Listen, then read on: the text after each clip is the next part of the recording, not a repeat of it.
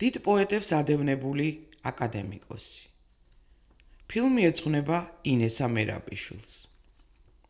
სამი მერი, შემთხვევითობა თუ ბედის წერა. რიგი დამთხოვებისა უკვე კანონზომიერებაა. თქვა ეკლესიასტემ და ცხოვრებაში ეს ინესა მერაბიშვილის თავგადასავლით გაცხადდა. მის ცხოვრებაში იყო სამი მერი, რომლებთანაც სულმა სხვანაირი კავშირი მოძებნა. პირველი იყო მერი ჩავორსი, ინგლისელი პოეტის, ჯორჯ ბაირონის საყვარელი ქალი.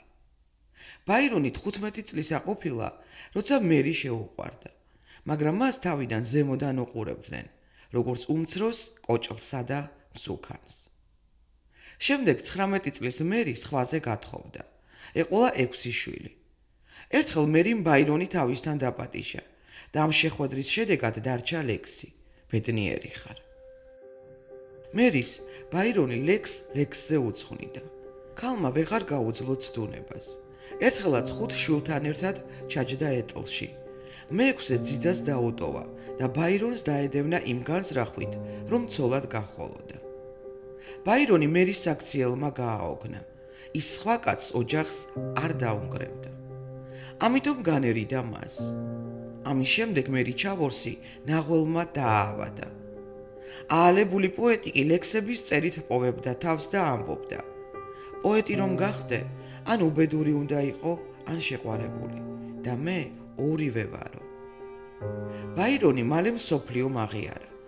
მე-19 საუკუნის მრავალი ქვეყნის ლიტერატურაში ბაირონის პოეზიამ წარმოშვა თავისებური მიმდინარეობა, ბაირონიზმი.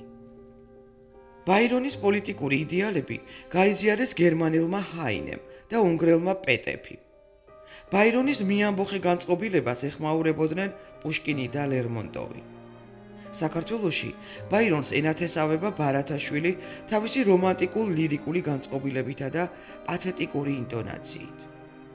პირველი ცნობები საქართველოში მე-19 საუკუნის 20-იან წლებში, ბაირონის სიცოცხლის პერიოდში, ალექსანდრე გრიბოედოვსა და რუს პოეტს კიუხელბეკერს შემოაქვთ. როგორც ჩანს, ალექსანდრე ჭავჭავაძე გრიბოედოვის წყალობით მოექცა ბაირონის გავლენის ქვეშ. ალექსანდრე ჭავჭავაძის გუგჩა ბაირონის ებრაული მელოდიების შთაგონებით არის შექმნილი. და საერთოდ 1922 წლის შეთქმულების ყველა დიდებული გაჟღენთილი იყო ინგლისელი პოეტის შემოქმედებით. ბაირონის პირველ ქართველ მთარგმნელთა შორის იყვნენ ილია ჭავჭავაძე და აკაკი წერეთელი. პირველი მერის ისტორია კი მთავრდება იმით, რომ ბაირონის პოეზიით შეპყრობილთა შორის ინესა მერაბიშვილიც იმკვიდრებს ადგილს ბიოგრაფიაში ასეთი ჩანაწერით. პირველად საზოგადოებამ გამიცნო როგორც ბაირონოლოგი. მეორე მერი უკვე გალაქტიონის შთაგონების ქალია, რომელსაც საქართველოში ხშირად მერი შერვაშიძესთან აკავშირებდნენ და სხვადასხვა ვერსიებს გამოთქვამდნენ. გალაქტიონი კი მერის შესახებ წერდა. მას შემდეგ, რაც დაიბეჭდა ჩემი ლექსი მერი, ძალიან ხშირად მკითხავდნენ, თუ ვინ იყო ეს მერი, მაგრამ ყოველთვის უარს ვამბობდი პასუხზე. როგორც პოეტი, მე ვსარგებლობდი უფლებით. თითოეული ლექსისთვის დამერქმია ის სახელი, რომელიც მსურდა. ერთხელ მე ამის გამო გულიც კი მომივიდა. თითქმის გაცოფებაში მოვედი და ამ ხანაკებმა გაიგეს, რომ მეტი აღარ შეიძლებოდა ჩაცივება. მერი კი ალბათ არსებობდა. იყო ასეთი ქალი. ეს გალაქტიონის სიტყვებია. წლების შემდეგ ინესა მერაბიშვილი არავის ჩაციებია. მხოლოდ ჩაძიებით მიაგნო მისთვის სანდო ვერსიას და ახლა უკვე გალაქტიონით შთაგონებულმა ინგლისურ ენაზე პირველად თარგმნა მისი მერი. მესამე მერი უნივერსიტეტელია. მერი იანქოშვილი ჯავახიშვილის უნივერსიტეტში 1974-1983 წლებში ინგლისური ფილოლოგიის კათედრას ხელმძღვანელობდა. იყო პირველი ფილოლოგიის მეცნიერებათა დოქტორი ანგლისტიკაში, მთელს კავკასიაში. პროფესორი მერი იანქოშვილი გახლდათ არამხოლოდ მრავალმხრივი ლინგვისტი, არამედ მთარგმნელი, ლიტერატურული ნარკვევების ავტორი, პედაგოგი, რომელიც თავის ასპირანტებს თურმე ეფოფინებოდა. სწორედ მასთანაა დაკავშირებული ინესა მერაბიშვილის ბედი, რომელიც მას ეღირსა გალაქტიონისგან განსხვავებით, რომელიც თავის მერიზე ამბობდა ლექსში, ბედი, რომელიც მე არ მეღირსა.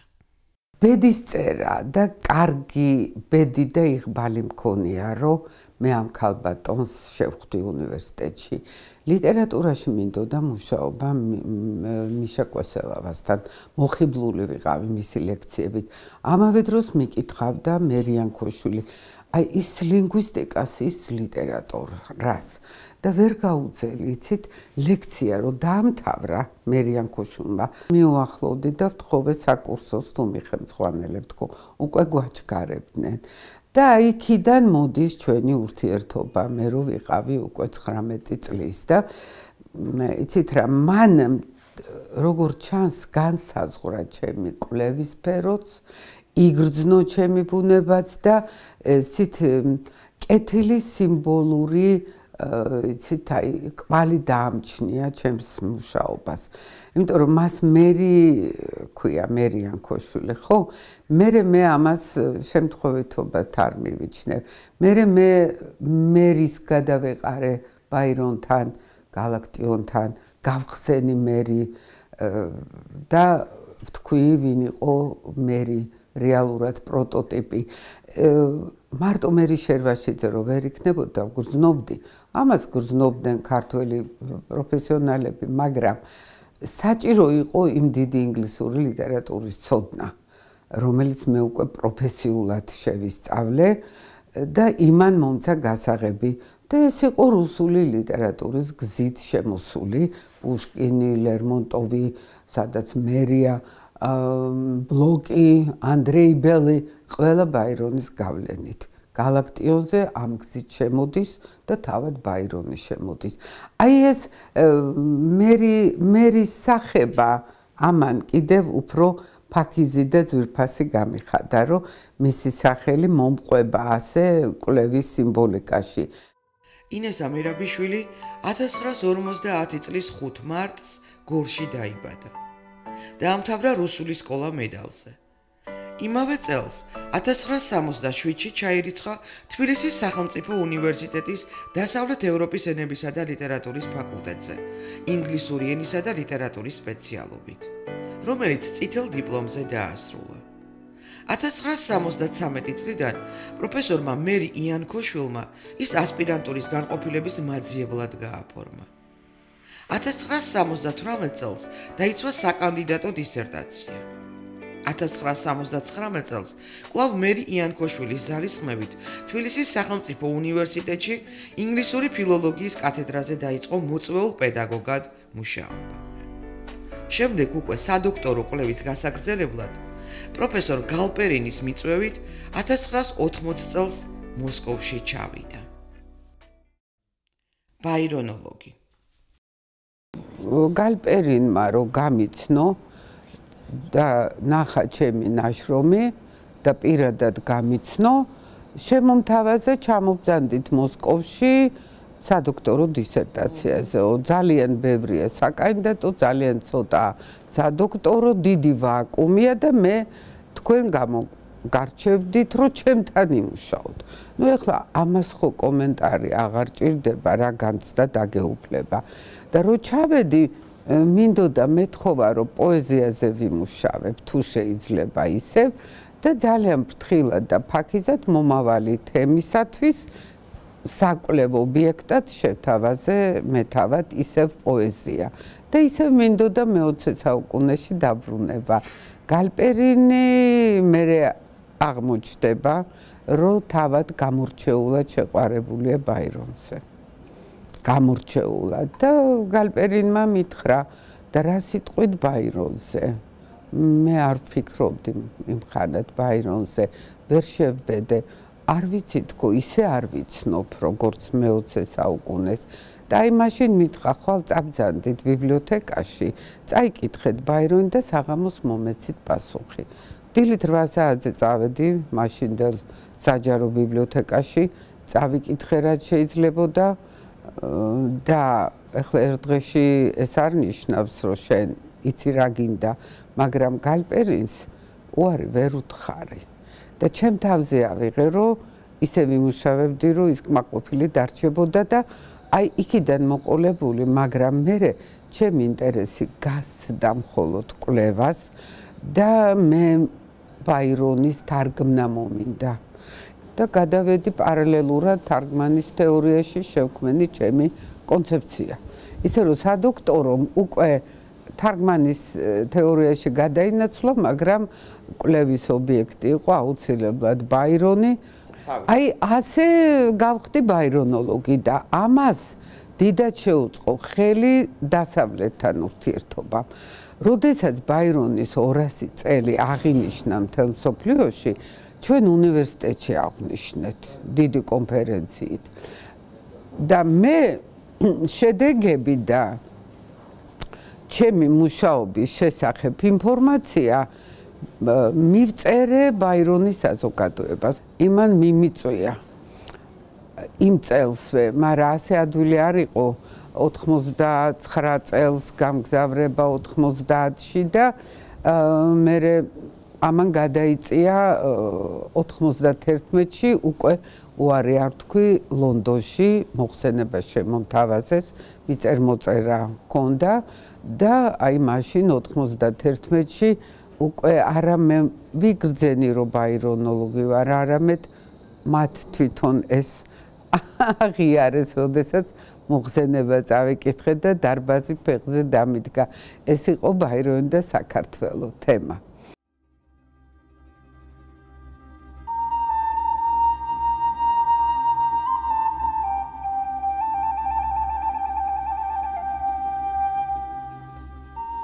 რას ამბობდა ბაირონი საქართველოზე? 19-20 წლის ბაირონმა პოემა გამოსცა, რომელშიც ჩანს პოეტის სურვილი, ეწვიოს სილამაზის მშობლიურ მხარეს, სადაც კავკასიონს გვირგვინად ადგას თეთრი მყინვარი. მე-19 საუკუნის წიგნებში კომენტირებულია, რომ სილამაზის მშობლიური მხარე საქართველოა.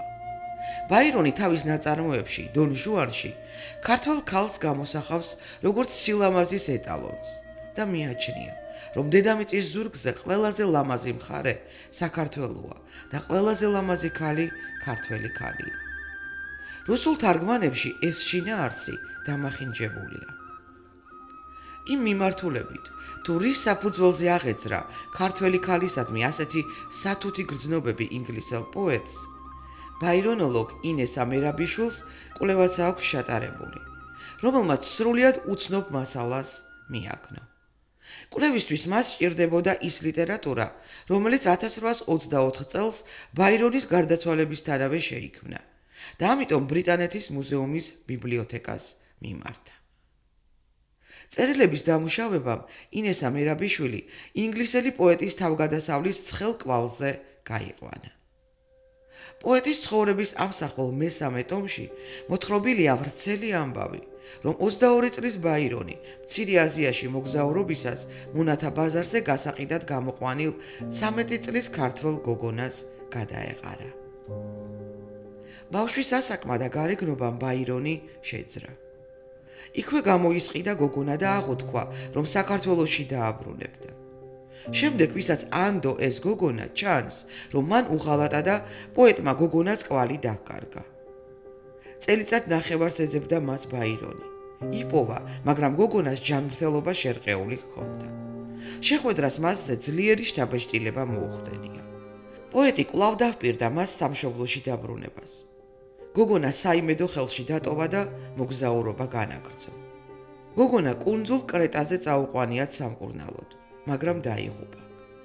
როცა ბაირონმა ეს ამბავი შეიტყო, ძალიან მძიმედ განიცადა. იმავე დღეს ბაირონი წერს ლექს თირზასადმი და შემდეგ მთელ ციკლს თირზას უძღვნის. ქართველი გოგონას სახელი დანამდვილებით ჯერაც არავინ იცის, მაგრამ იციან ის, რომ თირზა ებრაული სახელია და მწუხარებას ნიშნავს. 200 წელზე მეტია ეძებენ ვინაა პროტოტიპი. მე მივყევი რაღაც პატარა კვალს და ეს იყო ჯერ კიდევ 95 წელს ჩავედი ბრიტანეთის მუზეუმის ბიბლიოთეკაში, რომ ის წიგნი ჩემი თვალით და კიდე სხვა მრავალი, რაც ბაირონის ცხოვრებას, იცით, აი, გარდაცვალებიდან მყისიერად ასახავდა. გარდაიცვალა 1824-ში, 25-ში გამოსული წიგნი მინდოდა, მემუარების ვითომ ამსახველი, როგორც ჩანს ამსახველია და იქ ქართველ ქალთან ეპიზოდს მივადექი. მთელი 12 გვერდია სამტომეული, ეს წიგნი რარიტეტი იყო, მაგრამ მე ის ანტიკვარული წიგნის გზით მოვიპოვე, შევიძინე, ჩამოვიტანე სამივე ტომი საქართველოში უნდაიდოს ეს წიგნი, სადაც ძალიან შთამბეჭდავი ამბავია. არავის არ აინტერესებდა როგორც ჩანს ეს ეპიზოდი და არავინ არ იკვლევდა და 200 წელი idო დაბეჭდილ წიგნში სადღაც ფსკერზე, ხო? მაგრამ ეს ეპიზოდი რო გადავამოწმე, მე იქ ბერძნები მეხმარებოდნენ ისტორიულობის თვალსაზრისით, რომ ფაქტები სწორად არის, ბაირონი იყო თუ არა ამ დროს აქ ბიოგრაფიაში ეს არის, ირლანდიაში მეხმარებოდნენ, ინგლისში მეხმარებოდნენ, არქივებში, ყველაფერი დადასტურდა. ეს ნამდვილი ეპიზოდია, ხასიათშიც არის და აი მერე იქ აღწერილია როგორ უნდოდა ქართველი ტყვე-ქალის დაბრუნება საქართველოში. ეს იცის საქართველო. აი როგორც მერი იყო საკამათო საქართველოში, ვინ არის პროტოტიპი? 200 წელი მიდიოდა ლიტერატურების კამათი ვინ არის თირსა. და შევძელი გამეცა პასუხი და ამას აგერ 20-25 წელია ძრას ვერავინ გაუკეთებს, ვერავინ გაუკეთა, მეს მომწონს 800-ია და მერე უკვე დონ ჟუანშიც მოიძებნა ამის ამსახველი ამ ქართველ ქალთან შეხვედრის ეპიზოდი დონ ჟუანში მოიძებნა, ლეილა ქვია იქ. ნუ ბევრი რამ არის საინტერესო და ისე რომ გმადლობთ რომ თქვენ ასეთი მოულოდნელად ჩემთვის ინტერესი გამოიჩინეთ ამ ყველაფრისადმი. ინესა მერაბიშვილმა 400 გვერდიანი ინგლისურენოვანი მონოგრაფია მიუძღვნა თემას ბაირონი და საქართველო, რომელიც საქართველოს კულტურისა და ძეგლთა დაცვის სამინისტროს მხარდაჭერით გამოიცა სახელწოდებით ინესა მერაბიშვილი შეხვედრა ლორდ ბაირონთან. ინესა მერაბიშვილს ეკუთვნის ბაირონის ლექსების თარგმანები, გამოკვლევა და კომენტარები თემაზე, სიმართლე ბაირონის შესახებ. ბაირონოლოგი ინგლისელი პოეტის უკანასკნელ ლექსზეც გვიყვება. ბაირონის სიცოცხლე საბერძნეთში ელადის განთავისუფლებას შეეწირა. ბაირონმა იცოდა, რომ ის საბერძნეთის მომავალს გადაარჩენდა. შემორჩენილია გარდაცვალებამდე მისი დაწერილი უკანასკნელი ლექსი. დღეს შემისრულდა 36 წელი. ბაირონს ვაჟი არ ჰყავდა და რომ გარდაიცვალა, ლორდის ტიტული ბიძაშვილზე გადავიდა, რომელიც მეშვიდე ლორდი გახდა. დღეს გვყავს მე-13 ლორდ ბაირონი. ჯონ ლიტონი ლორდ ბაირონის პირდაპირი შთამომავალია. სწორედ მასთან და მის შთამომავლებთან აქვს ახლო კავშირი ინესა მერაბიშვილს, რომელსაც ოჯახშიც მასპინძლობენ და ემეგობრებიან. ინესა მერაბიშვილი ბაირონის საერთაშორისო ასოციაციის დირექტორთა საბჭოს წევრი იყო 1995-2005 წლებში. ბაირონოლოგიაში შეტანილი განსაკუთრებული წვლილისთვის ინესა მერაბიშვილი 2014 წელს ივანე ჯავახიშვილის სახელობის თბილისის სახელმწიფო უნივერსიტეტის მედლით დაჯილდოვდა. ეს ის წელია, როცა ჯავახიშვილის უნივერსიტეტმა ბაირონის საერთაშორისო კონფერენციას ბაირონი დედანსა და თარგმანში უმასპინძლა. კონფერენციაში მაშინ მსოფლიოს 20 ქვეყნის 100 დელეგატი იღებდა მონაწილეობას. დელეგატებს შორის იყვნენ ინგლისელი პოეტის შთამომავლები, ლორდ ბაირონი, ლედი ბაირონი, გრაფი ლიტონი და გრაფინია ლიტონი. შეხვედრა მაშინ პროფესორმა ინესა მერაბიშვილმა გახსნა, რომელიც ბაირონის საერთაშორისო ასოციაციის წევრია 1990 წლიდან დღემდე. ინესა მერაბიშვილს 2000 წელს ბაირონის საერთაშორისო საზოგადოებამ ბაირონის მედალი გადასცა. ბაირონის სკოლა. Good afternoon. Good afternoon, მოგესალმებით ქალბატონო დოდო სალომე. როგორ გიკითხოთ? How is the group working? Pretty well. მობძანდით, ყველანი შემობძანდით. აი ეს არის ჩვენი ერთ-ერთი სამუშაო ოთახი, მაგრამ ეს არის თეატრი. შემობძანდით და დაგათვალიერებინეთ. 1996 წელს ბაირონოლოგმა ინესა მერაბიშვილმა ბაირონის სკოლა ჩამოაყალიბა, სადაც ინგლისური ენის სწავლება მიმდინარეობს ზოგად საგანმანათლებლო სკოლის პარალელურად. სკოლაში მუშაობს თეატრი, სადაც იმართება წარმოდგენები და შეჯიბრი მჭერმეტყოლებაში ინგლისურ ენაზე. გამორჩეულად წარჩინებული მოსწავლეები თავისუფლდებიან გადასახადისგან. სკოლაში აგრეთვე მუშაობენ ინგლისელი და ამერიკელი პედაგოგები. ზაფხულობით ბაირონის სკოლის მოსწავლეებს ეძლებათ შესაძლებლობა ერთი თვით იმოგზაურონ დიდ ბრიტანეთში. რას ვასწავლით ენას და კულტურას? ენას ვასწავლით კულტურის გზით და კულტურას ვასწავლით ენის საშუალებით. ინგლისური ენის გაძლიერებული და იმდენად კარგად ფლობენ უკვე, შემოდის 6 წლიდან შეუძლია მოსწავლეს შემოვიდეს, ან მოგვიანებით დაგვეწიოს და იმ დონის მიხედვით მივყვებით რა დონესაც ის ფლობს.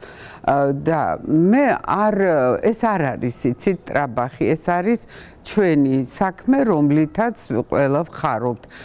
უნივერსიტეტში საქართველოს კარგ სამყარო უნივერსიტეტებში ირჩევენ რასაკვირველია ძალიან წარმატებულები, იღებენ ძალიან მაღალ ქულას ყოველთვის და ძალიან ბევრია გასული დასავლეთში. ბრიტანეთი, ევროპა, ამერიკა ყველა წარმატებულია, ნუ გაგიკვირდებათ და რაც მთავარია, უკვე იცით რა ხდება, ასპარეზზე გასვლა ენის და კულტურის ცოდნით უფრო ეადვილებათ დიდ ასპარეზზე. ამერიკის ლიტერატურა, ქვეყანაცოდნეობა ამერიკის, აი მაგალითად ნუგზა რუხაძე მოქალაქეა ამერიკის და 20 წელი იცხოვრა, ხო? არის ბრწყინვალე ანგლისტი. ამიტომ ამერიკა მას ჩავაბარეთ. ინგლისელი სულ ყავს ჩვენ უცხოელი 20 წლის სტაჟით ერთი მუშაობდა ის უნივერსიტეტსაც მერე ასე ვთქვათ ვაზიარე და თან ყავს ყოველთვის მაღალი რანგის სტილისტი უნდა იყოს და ახალგაზრდა პედაგოგები. ბრიტანეთის ელჩმა, რომელიც ერთხელ ბაირონის სკოლას ესტუმრა, სასწავლებელი თბილისის მარგალიტად მოიხსენია. როცა ბაირონის შთამომავლები ეწვივნენ სკოლას, მათაც მაშინვე აღუნიშნავთ, რომ ევროპაში მსგავსი სასწავლებელი არ არსებობს. დიდი მადლობა და ბრავალჟამიერ. ეზოს ფარშევანგები და ლომები ამშვენებენ. როგორც სკოლის ხელმძღვანელი ინესა მერაბიშვილი ამბობს, ინტერიერი ბაირონის საკადრისია და ფარშევანგებიც შემთხვევით არ მონაწილეობენ სასწავლებლის ესთეტიურ გარემოში. თურმე ეტლით მოგზაურობისას ბაირონს თან ზოგჯერ ცხოველებიც დახავდა, მაგრამ ფარშევანგი აუცილებლად. ჩემთვის ეს ბაირონის სიმბოლოა. მოსწავლეებმაც იციან ამის მნიშვნელობა და მოსწონთ. ლომები კი ჩვენი ძალაა. ისინი მფარველობენ სკოლას და ბავშვებს, ამბობს ბაირონოლოგი.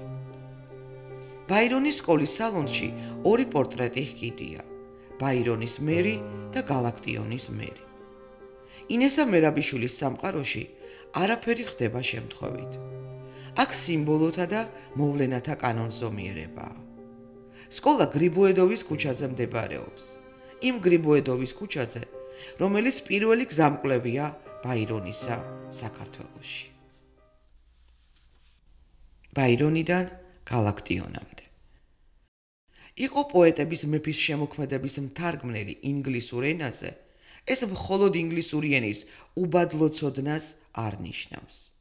რადგან გალაქტიონის გაგება საქართველოშიც კი უჭირთ, არათუ ინგლისურ ენაზე. და აი, საქართველოში დაიბადა გალაქტიონოლოგი ინესა მერაბიშვილი, რომელმაც მსოფლიოს გალაქტიონის ხიბლი გაუცნობიერა. ეს დიდი მისიაა. ტექსტის ინტერპრეტაცია ეს მეცნიერება და თუ ამას არ შეისწავლი და არ მიუდგები ტექსტს, არ იცი მისი ბიოგრაფია სიღრმისეულად, ამ ნაწარმოების შექმნის ისტორია, არ იცი ეპიზოდები მისი ცხოვრების, არ შეგიძლია სტილისტური ანალიზი ჩაუტარო იმ ტექსტს და ამოიღო იქიდან ყველაზე მნიშვნელოვანი საქმე არ გამოვა, იმიტომ რომ დიდი მწერლები დიდ ტექსტს ქმნიან და პატარა მთარგმნელი თუ შეხვდა ამ ტექსტს და გადაეყარა, კი გამბედაობაც კარგი ამბავია, მაგრამ თუ ის ინტელექტუალურად მზად არ არის, ის დაგიწევს ამ დიდ მწერალს და დაიყვანს თავის ხედვამდე სამყაროს. ეს ხდება. ისეთ რა უნდა იმოგზაურო. ეხლა ესე გამოგვივა ჩვენ რომ მე რო დიდებს ვეხები, მე ვარ მათი ტოლის სიდიდე. არა, შენ მოგზაურობ, შენ იზრდები მათთან ერთად. მივადექით გალაქტიონს, როდის გადავწყვიტეთ და რა დროს. მე ჩემი საკანდიდატო დისერტაცია იყო ამის დიდი გასაღები. მე ხო გავხსენი მე-20 საუკუნის ინგლისური და ამერიკული პოეზიის იქ უჩვეულო შესიტყვებები და გამოვიმუშავე მეთოდოლოგია. ეს მოიწონეს აქაც და მაშინდელ რუსეთშიც, მოსკოვში. ეს შეიტანეს იქ დასკვნები სათანადო ლიტერატურაში, ლექსიკონში შეიტანა გალპერინმა მნიშვნელობის ის ნიუანსები, როგორც გამოაცხადა აქ. ხო და მე უკვე ეს მეთოდოლოგია ხელთ მქონდა და მე ველოდი რომ გალაქტიონი უნდა გაიხსნას ასე და მე თვითონ გალაქტიონს შინაგანად ვუგებდი. აი ჩემ შვილებს მე უხსნიდი ხოლმე განსაკუთრებით ვაჟიშვილს და მე კარგად იგებდა გალაქტიონს. აი უჩვეულო შესიტყვებები ახლა ეს ყბადაღებული შეიძლება რომ ვერასოდეს ვერ გაიგებ რას ნიშნავს სტირო და სული ცისფერ ღვინოებს ოცნება ნახაზი საგანთა უარით გადაუგდო ნიავს ყელი და ასე შემდეგ. და მე ხო ეს მესმოდა, იმიტომ რომ გამოცდილი ვარ ტექსტის ინტერპრეტაციაში, ხო? ეს ამ დროს ცალკე ანალიზს კი აღარ აკეთებ, უკვე შენი ისა ხედვა ისე მუშაობს. და ველოდი და მე ველოდე არ დაგიმალავ ჩემი საკანდიდატო დისერტაციიდან 20 წელი გავიდა, როცა დავიწყე გალაქტიონზე გამოქვეყნება ამის ანალიზის. ინესა მერაბიშვილმა პირველად გალაქტიონის მერი თარგმნა. ამასაც თავისი ახსნა აქვს. ესეც არ არის შემთხვევითი. მე ვიყავი ძალიან ახალგაზრდა, მუშაობდი საკანდიდატო დისერტაციაზე და თუ დამთავრებული რა მნიშვნელობა აქვს და მერი ქართულ ლიტერატურას ოჯახიდან მოყოლებული და წრიდან მერი იყო განსაკუთრებით სათაყვანებელი ლექსი. ჩემ ოჯახში და ჩემს წრეში მერი სხვა იყო ნამდვილად. და ხშირად კითხულობდნენ ამ ლექსს ოჯახში, წიგნიდან, ზეპირად. და მე ბავშვობაში შემომიხაზავს ეს ლექსი. მერი და მერის თვალები ამიღნიშნავს, რატო არ ვიცი, სარჩევში. ბავშვი როცა ვიყავი, 10-20 წლის შემოვხაზე. მე იმ წიგნებით ვიკვლევდი გალაქტიონს, საოჯახო ბიბლიოთეკა და 83 წელს უკვე შვილების დედა ასე ვთქვათ მუშაობ რაღაცა და გამოაქვეყნა სერგი ჭილაიამ წერილი მაშინდელ კომუნისტში. აი ეს ჩემთვის იყო რაღაცა შოკის მომგვრელი, არ ვიცოდი. და სერგი ჭილაიამ თქვა სიმართლე, რომ აი 12 ტომეულს რო წაიკითხავთო, პირველ ტომში წერია, რომ მერი შერვაშიძე მიქორწინა 1000 გიგუშა ერისთავზე 1915 წელს. ეს სიცრუეაო და როგორი სარედაქციო საბჭო იყო. მაშინ კოლეგია 12 ტომეული რო გამოდიოდა, პირველი ტომი გამოვიდა 60-იან წლებში ზუსტად არ მახსოვს და მერე გაგრძელდა. პირველივე ტომში არის ესეთი სიცრუე. მანო 1918 წელს იქორწინა გიგუშა ერისთავზეო.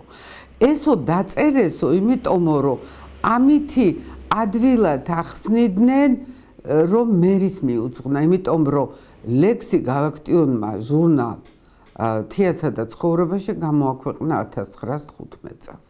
გამოდის 3 წლის შემდეგ გათხოვდა მერი. და აი რა უნდა თქვა ამაზეო და თვითონ ცდილობს რომ ახსნა მოუძებნოს ამას და ამბობს ალბათ იწინასწარ მეტყველაო. რომ მერი მას არ გაყვებოდა და დაიტირა ეს სიყვარული წინ და წინ. იცით რა, ეს ისეთი შოკი იყო ჩემთვის, რომ ამას მე ვერ დავტოვებდი უყურადღებოდ და დავიწყე ნელ-ნელა ამ ხაზით მოძრაობა. და რო არ ყოფილიყავი ანგლისტი და თარგმანმცოდნე, მე ამას ვერ მივხვდებოდი. ისე იცით, მე ყოველთვის ვეძებ, რომ მუშაობ პოეტზე, ეს პოეტი ვინ როგორ თარგმნა, იმიტომ რომ ის ინტერპრეტაციის ფაქტია. რომ თარგმნი გინდა არ გინდა და ვკითხულობ რუსულ თარგმანში ბაირონს. ერთ-ერთ ლექს ბაირონისა მერისადმი მიძღვნილს. ბლოკის თარგმანში და ის წერს вам небом для меня в улыбке Мэри милой уже не заблистать. ბაირონია რუსულ თარგმანში. ამან მომცა სიგნალი. ჩამოიბუროს ზეცა, მისიც აღარ მჯერა, მერის თვალებით იგი ვერ გაბრწყინდება ვერა. მერის თვალებით ლექსი ბავშვობიდან მისწავლია გალაქტიონის. ეს ხო ერთ და იგივეა. ოდნავ შეცვლილი. ვუბრუნდები მთლიანად ორივე ლექსს და ჩდება რომ დიდი გავლენაა. ძალიან ბევრი ეს დავამტკიცე, დავასაბუთე. ესე იგი მოდის ბაირონიდან გალაქტიონის მერი. მე მინდოდა პასუხი გამეცა რომ ეს ლიტერატურული სახეა მერი და ჩვენ ამას უნდა ვეთაყვანებოდეთ. მე პირველად ეს გავანდე ქალბატონ მედეას ლიკანში ვისვენებდით იმ ხანად ერთად. ჯერ არ მქონდა გამოქვეყნებული მედე ჯაფარიძეს გულისხმობ და მას ბევრი რამ აინტერესებდა და ბევრი იცოდა და საუბრები ჰქონდა ხოლმე იქ საღამოობით მით უმეტეს და მითხრა რომ გონებით სავსე და ინტელექტით ქალბატონი იყო და რომ გამოაქვეყნებო დარწმუნდა ჩემს სიმართლეში ხან რუსულად აზროვნებ და не убивайте эту легенду. რაც შერვაშიძესია და მეოთხარი ქალბატონ მედე არც მაქვს მიზნა და რომც მოვინდო ვერ მოკლავ ამ ლეგენდას. ის უკვე შედგა.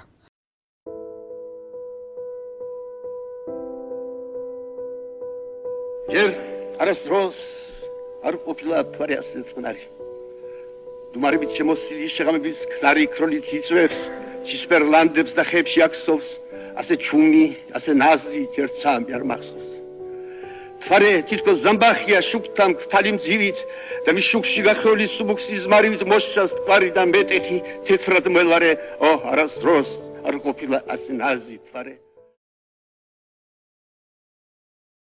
გალაქტიონის თარგმანზე უცხოელი პროფესორი, გამომცემლობის ხელმძღვანელი ბერნარდ მაკგარგი დაწერს.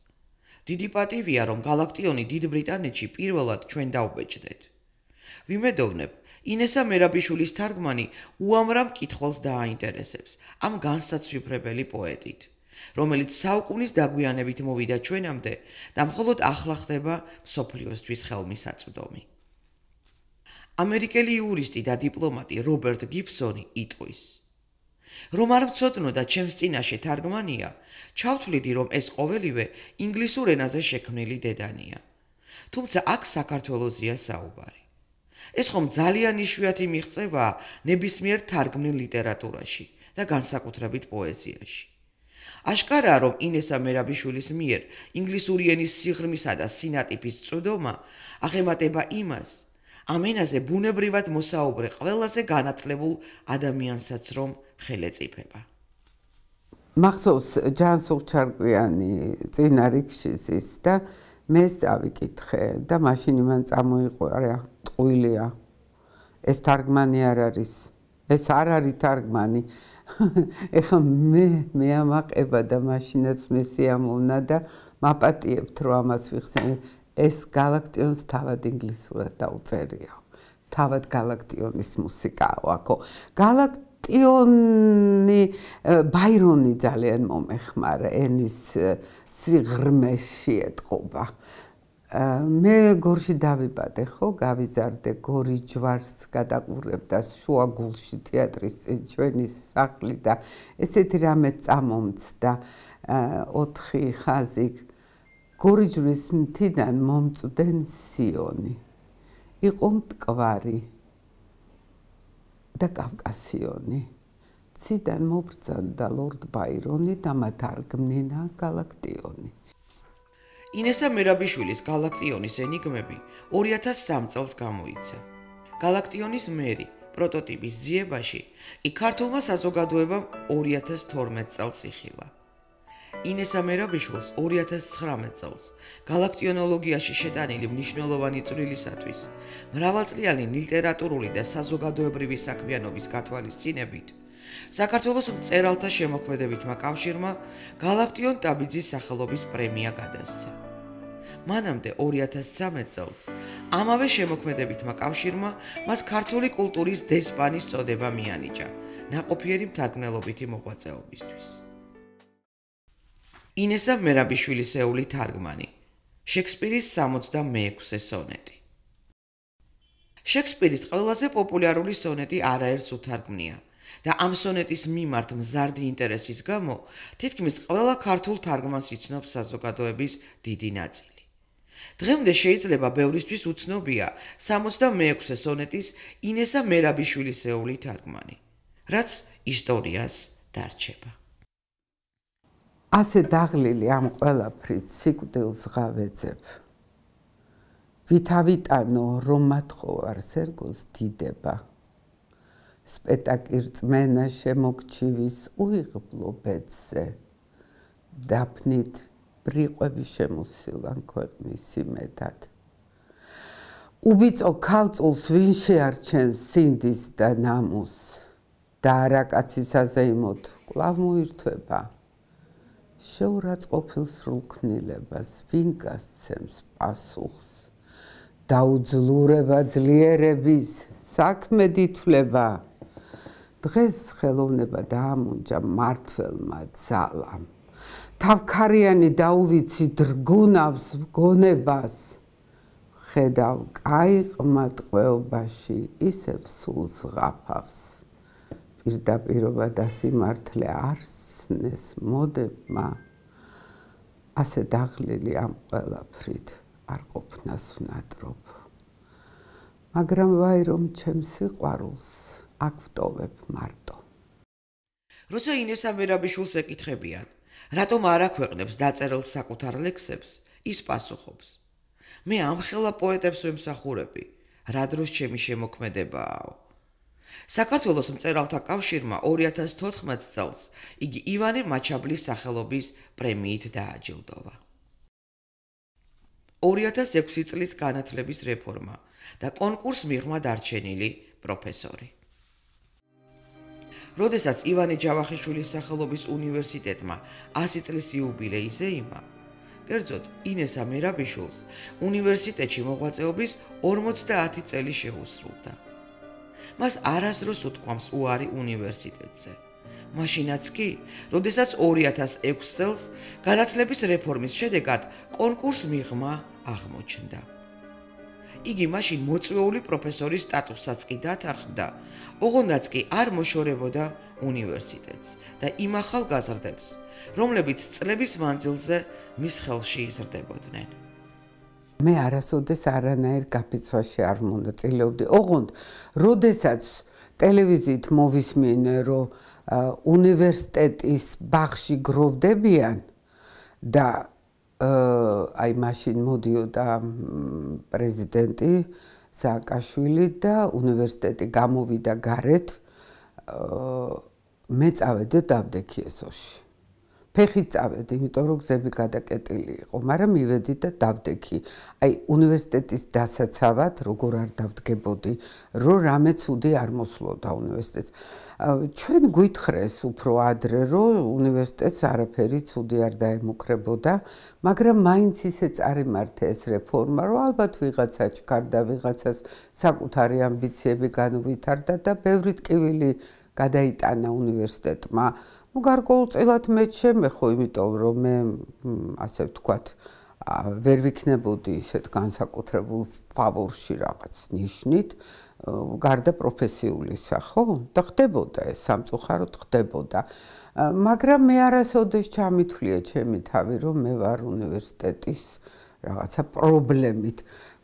საათობრივზე გადამიყვანა მაშინ რექტორმა, რადგან კონკურსის შედეგად ყველას და გასაკვირვად მე არ ვიყავი შერჩეული. ინესა მერაბიშვილი, რომელიც 1976 წლიდან უნივერსიტეტშია, 1989-1992 წლებში იყო უნივერსიტეტის უფროსი მეცნიერ თანამშრომელი, საზოგადოებრივ პროფესიათა ფაკულტეტის ინგლისური ენის პედაგოგი. 1992-2005 წლებში გახლდათ ჰუმანიტარულ პროფესიათა ფაკულტეტის ენებისა და თარგმანის კათედრის გამგე, პროფესორი. 2005-2011 წლებში იყო თარგმან-მცოდნეობის მიმართულების პროფესორი, სამაგისტრო პროგრამა თარგმანის ხელოვნების და ასევე სადოქტორო პროგრამა თარგმან-მცოდნეობის ხელმძღვანელი. 2011-2012 წლებში იგი ხელმძღვანელობდა ჰუმანიტარულ მეცნიერებათა ფაკულტეტის თარგმანისა და ლიტერატურულ ურთიერთობათა ინსტიტუტსაც. 2012 წლიდან დღემდე პროფესორი ინესა მერაბიშვილი ჰუმანიტარულ მეცნიერებათა ფაკულტეტის დასავლეთ ევროპული ენებისა და ლიტერატურის სასწავლო სამეცნიერო ინსტიტუტის თარგმან-მცოდნეობის კათედრის ხელმძღვანელია. ასევე ხელმძღვანელობს სამაგისტრო პროგრამას თარგმანისა და კულტურათშორისი ურთიერთობები და სადოქტორო პროგრამას თარგმან-მცოდნეობა. რექტორობის სურვილს მიიღმა გაცხადებული მიზნები. როდესაც 2013 წელს თბილისის სახელმწიფო უნივერსიტეტის რექტორის პოსტზე კონკურსი გამოცხადდა, ინესა მერაბიშვილმა კონკურსში მიიღო მონაწილეობა. რატომ უნდოდა რექტორობა, რა მიზნების განხორციელებაზე ოცნებობდა და რას მიაღწია? მე რექტორობა კი არ მინდოდა, მოდი ვთქვათ სიმართლე, მე მინდოდა უნივერსიტეტის პატრონობა, რაც შემეძლო ისე, როგორც შემეძლოდა, ვიცოდი, რომ ცუდად არ შევძლებდი ამას. ეს იცის ბატონმა ლადომ, მე არ ვიცნობდი პირადად და ბატონი ლადო, რომ თავის კანდიდატურას უკვე აყენებდა ჯერ გამოცხადებამდე, მე და ჩემი კოლეგები ძალიან დადებითად ვაფასებდით. ქალაქიდან ხო ვიცნობდით უნივერსიტეტიდან შორიდან. მაგრამ მე წავედი ინგლისში, მოხსენება მქონდა ლონდონის უნივერსიტეტში, ეს გულში არ მქონია, ჩავთვალე, რომ მოდის კარგი პრეტენდენტი და ჩამოვედი და 3 დღე რჩებოდა საბუთების შეტანამდე. მე ძალიან სერიოზულმა ხალხმა დამირეკა, რას უპირებ უნივერსიტეტი მიატოვე? და იქ შეტანილი ქონდა რამოდენიმე ისეც, აი რომელიც თქვი მაგალითად, გვარი არ არის ავითარ შემთხვევაში საჭირო, რომელსაც ჩვენი განადგურების ხარჯზე უნდა და უნივერსიტეტში თავის წარმოჩენა, მასაც შეტანილი ქონდა. ძალიან დიდი შანსი იყო, რომ ის დაპატრონებოდა უნივერსიტეტს. იცით რა, არ შეიძლება ამ დროს, არ უნდა დაუშვეს. ბოროტება უნდა ამხილო და მას გვერდში არ უნდა დაუდგე. მე რო შევიტანე, იმისი ჯავრით კი არ შევიტანე, რომ ის არ ყოფილიყო. მე ესეც გავაკეთე და ისიც ვიცოდი, რომ მე თუ ვინმე ამირჩევდა რექტორად, მე უნივერსიტეტს სათანადოდ უპატრონებდი და მქონდა ჩემი კონცეფცია. მე ბატონმა ლადომ ჩემი ყველაზე მცირე მოთხოვნა რაც იყო, ნუ დაემთხვა თუ გაითვალისწინა, ახლა ჩემთვის დაემთხვა, ხო? ის რო შეასრულა, ძალიან მე სიამოვნა.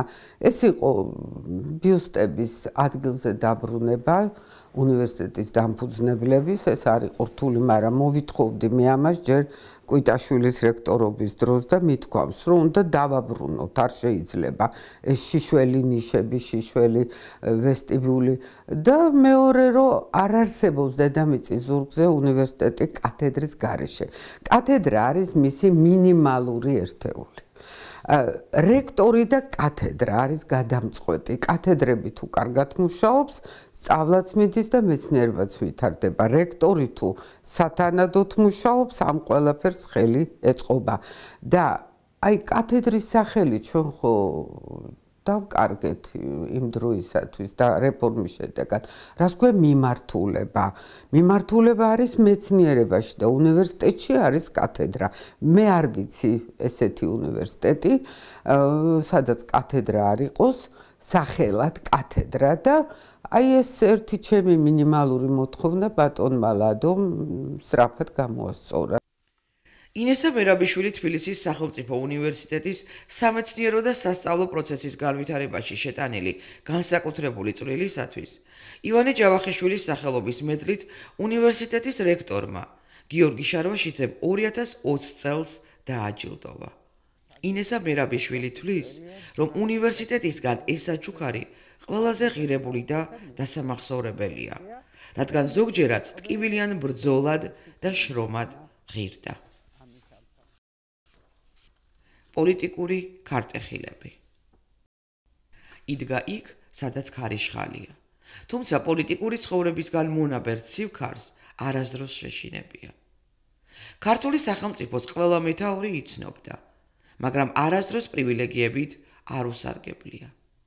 როგორც საზოგადო მოღვაწე, დიდად ხელშეწყობას ნამდვილად არ გრძნობდა, მაგრამ საქმიანი ვიზიტებისას ხშირად საზღვარგარეთ გამგზავრებულს ფინანსურ სიძნელეებთან გამკლავების მიუხედავად არასდროს დაუწუწუნია, რადგან საქართველოს და მის ხელისუფლებას ჩრდილი არ მიდგომოდა. პირიქით, ინესა მერაბიშვილს ისევე გაჰქონდა ჩვენი ქვეყნის სიკეთეზე ამბები გარეთ, როგორც ავრცელებდა გალაქტიონს მსოფლიოში, ქარდაქარ თუ კარდაქარ. მე არასოდეს არ მქონია სპეციალური ხელშეწყობა, რომ მე ვაკეთებ საქმეს და უნდა შემიწყოს რომელიმე რეჟიმმა ან რომელიმე ხელმძღვანელმა. მე ვაკეთებ იმას, რაც შემიძლია. მეტი ხელშეწყობა, რომ სახელმწიფოს შეეძლოს, რასაკვირველია, უფრო საინტერესოდ შეიძლება გამოიყენოს ეს.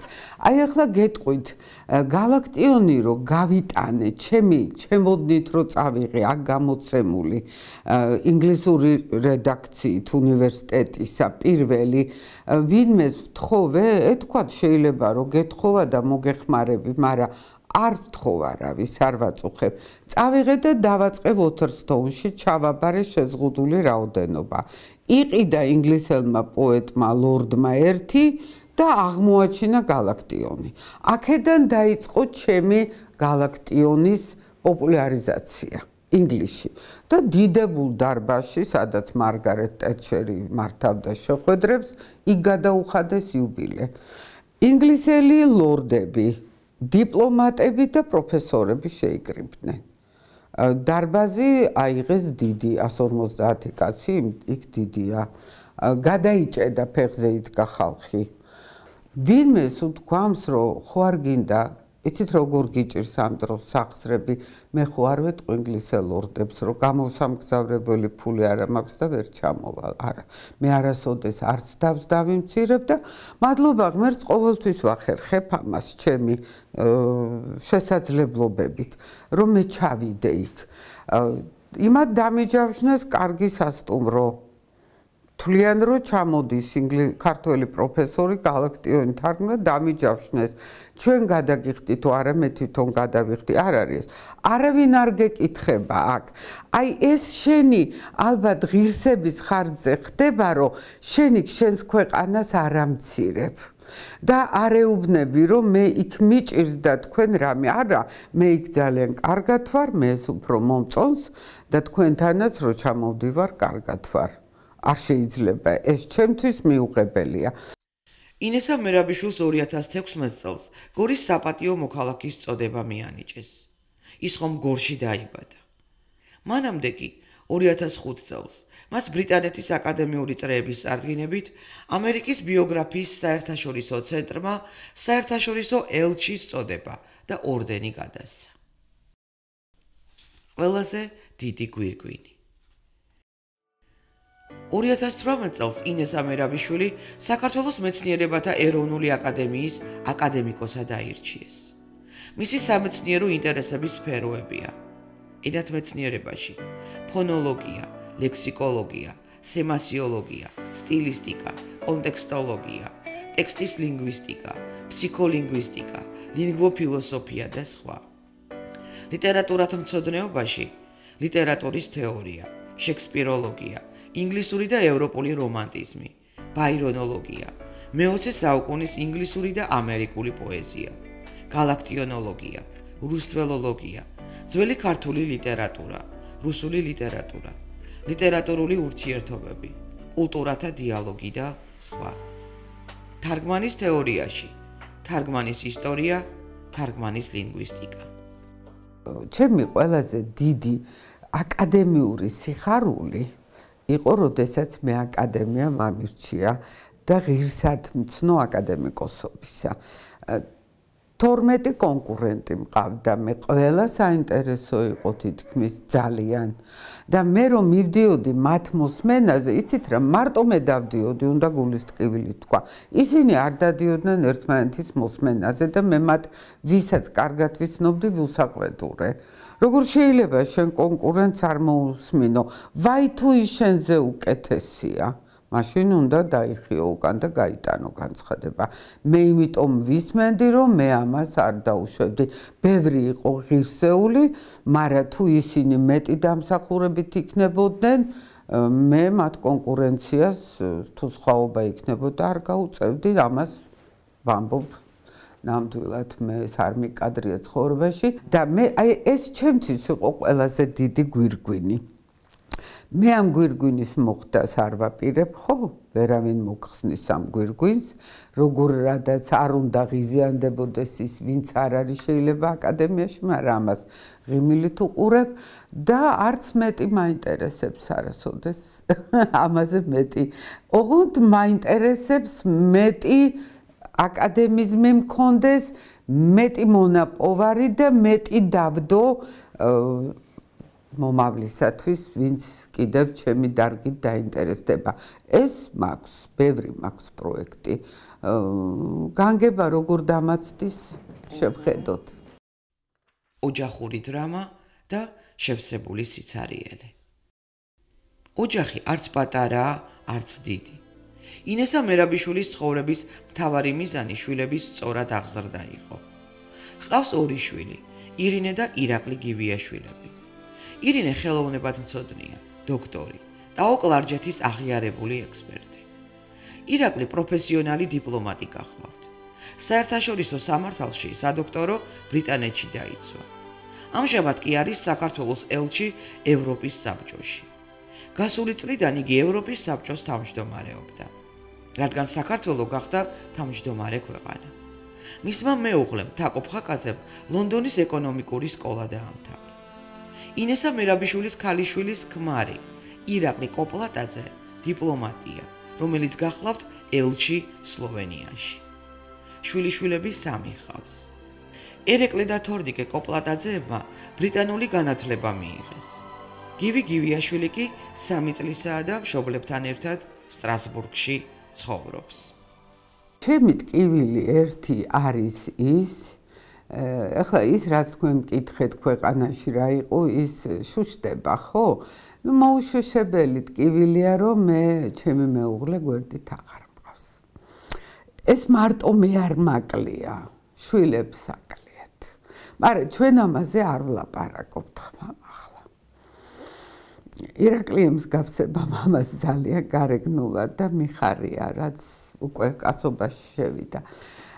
დანარჩენი მე ჯვარი გწერია ყველას და მე არა მაქვს ტკივილები და პრობლემები შვილებისგან, არც მათთვის შემიქმნია ცხოვრებაში მე პრობლემა.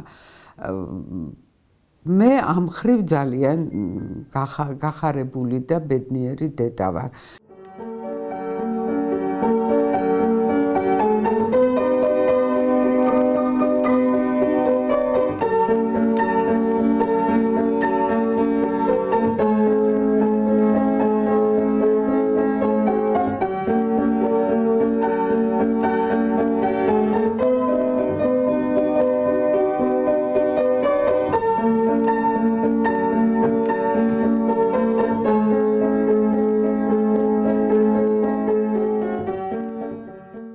გამოგზარის მეუღლე არის არაჩვეულებრივად ნიჭიერი მხატვარი, რესტავრატორი. ხო და აი რო გამიცნობ ამ პროცესში, ხო მრავალი წელია ვიცნობთ ერთმანეთს, გადაუწყვეტია რომ მე უნდა აუცილებლად გამომსახოს ოქსფორდის მანტიაში. მე არ მცმია ოქსფორდის მანტია, მე სხვა უნივერსიტეტის მანტია მცმია ბრიტანული და არის აღბეჭდილი და აი წარმოსახვით ასე წარმომაჩინა წითელში. და მომიტანა საჩუქრად რამოდენიმე წლის წინ ახალ წელს 2 იანვარს და მე მგონი ხასიათი ზუსტად ჩემია დაჭერილი. მოვიდოდა ხოლმე და ხასიათი გაქვთ აქ? რაღაცის მაქვს. მტკიცე, აკადემიური და როგორ გითხრათ, სიკეთე მომწონს. 5 მარტს ინესა მერაბიშვილს 70 წელი შეუსრულდა. წლების მანძილზე მრავლის შეცნობა ადამიანს წუხილს უმძაფრებსო. თქვა ეკლესიასთან და ინესა მერაბიშვილმა გააგრძელა. გალაქტიონი სულ წუხდა, რომ თარგმნელები გაურბოდნენ. ის გულწრფელად მოუწოდებდა ყველას ეთარგმნათ მისი პოეზია და მე გალაქტიონის წუხილს ჩავწვდიო. ეს კი იმ ტკივილებთან ბრძოლას ნიშნავს, რაც ტკიოდა გალაქტიონს, შემდეგ ბაირონს, რუსთველს. და ინესა მერაბიშვილმა ცეცხლთა ფენის ქარტეხილები გამოიარა, რათა მსოფლიო მოეარა მზეოთიბათვისას. ქალწულის ცისფერ და მწუხარე სახელს მერის და საქართველოში დაებრუნებინა ნათარგმნის სიმღერა ქვეყნის გადარჩენისა. ნუტირი იმიტომ, რომ ეს დამთავრდა, გაიღიმე იმიტომ, რომ ეს იყო. ასე გრძელდება ცხოვრება იმ იმედით, რომ ინესა მერაბიშვილს, რომელიც 70 წლის იუბილეს აღსანიშნავად მხატვარმა გააშარჯა გალაქტიონთან და ბაირონთან ერთად, კვლავად შევხვდებით და ეს ადგილი კავკასიაში პირველი ქართული უნივერსიტეტია. Karih Chris, Karih Chris, Karih Chris. Whilst the wind, whilst the wind, whilst the wind, and the leaves whirl from wind still to wind, rows of trees, lines of trees bend in arch. Where art thou? Where